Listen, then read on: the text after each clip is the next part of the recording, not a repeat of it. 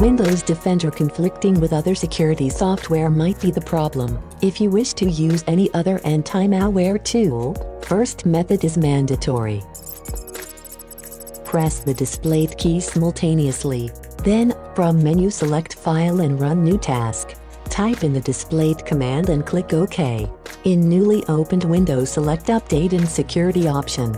Then select Windows Security on the left side of the window and click on Open Windows Defender Security Center. Next, go to Virus and Threat Protection and then Virus and Threat Protection Settings.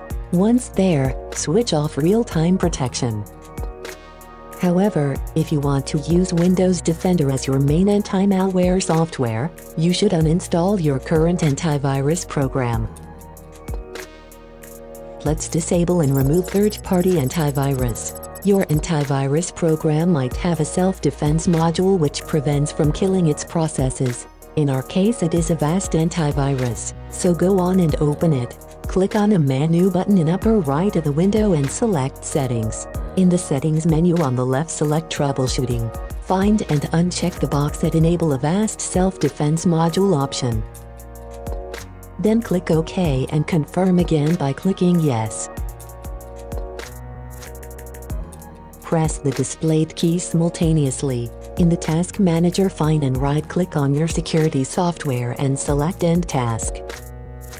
Then click on File in the menu again, select Run New Task, enter the displayed command and click OK. In the newly opened window select Apps.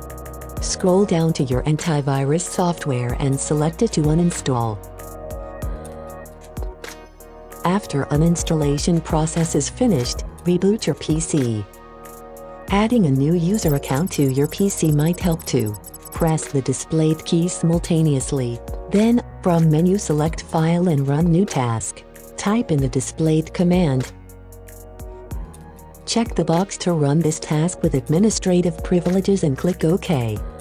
In PowerShell type in the given command using your desired username and password and press Enter.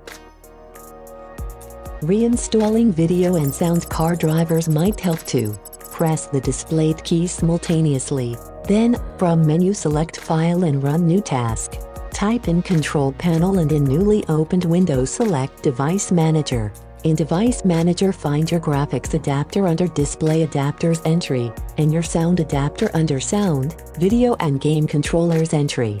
Right-click on your graphics adapter and select Uninstall. In newly opened window check the box to delete the driver software for this device and click Uninstall again. Do the same for your sound adapter and then reboot your PC. After your PC is up and running you'll have to reinstall those drivers. Corrupted or damaged system files are the most common issue which initiates errors like this one.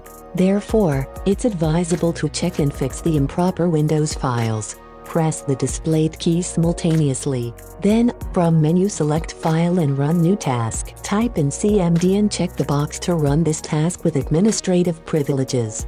Type in the displayed commands, each followed by pressing Enter.